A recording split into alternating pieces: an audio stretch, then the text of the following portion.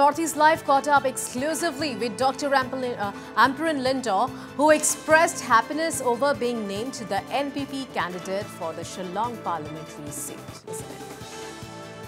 This is one of the rarest occasions where any political party has fielded all women candidates. Yes, we are talking about NPP, and today NPP has announced its candidates for Shillong Parliamentary and 𝗡𝗢𝗏 Parliamentary constituencies. And we have seen that all women candidates are in the fray for NPP's things. They are the nominees of NPP party. We have with us Ma'am Ampareen Lyngdoh, fourth-time legislator. And let me tell you, she has never lost an election. So welcome to Northeast Live, ma'am.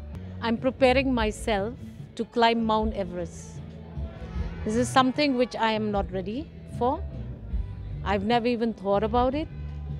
I'm so grateful that the party thinks that two women candidates will be well matched to represent the state, a matrilineal state in Parliament. I just have one thing to tell the people of one Shillong Parliamentary seat. If you think I'm fit to be your candidate and represent you in Parliament, I will surprise you, and I will work hard to shine out, and I will, most importantly, defend the legacy of my late father, which is a rare opportunity. I will continue to serve the people.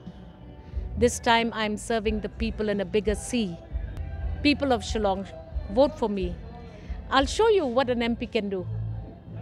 Well, if we talk about 5 years back, at that time you were working for Congress, you were Congress legislator. How challenging do you think that the fight with Vincent Pala will be? I am not looking at any one political party or one candidate. I'm looking at all of them as my competitors. In a competition, the best will win. I hope that I'll be the best.